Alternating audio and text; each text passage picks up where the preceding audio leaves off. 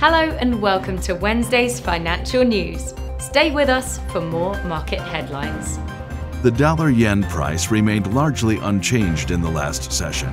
The CCI is giving a negative signal. The Bitcoin-dollar pair skyrocketed 2.2% in the last session. The MACD is giving a negative signal. The gold-dollar pair skyrocketed 1.0% in the last session.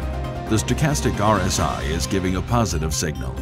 The oil-dollar pair exploded 3.2% in the last session. The MACD is giving a positive signal. Those were today's major economic events, and now moving on to world financial headlines.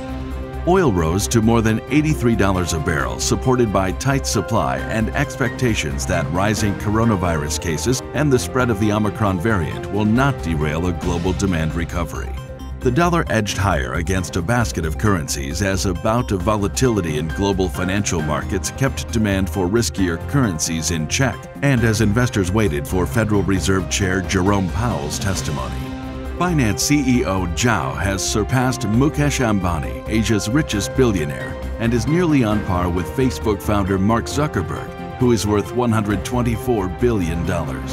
Coming up, our chief analyst's choices for today.